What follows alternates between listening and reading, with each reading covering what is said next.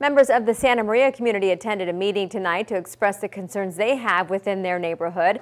The focus was mainly on the northeast corner of town. Some topics discussed tonight were safety and the appearance of some neighborhoods. City leaders say the new budget and Measure U will allow them to better address these concerns. The meeting included a presentation from the mayor, and residents were able to personally meet with city organizations to address some issues.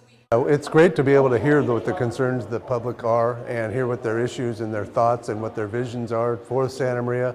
It's important for us to hear those so we can be responsive to them and interact with the public and be able to move forward in the way we all want to make this community.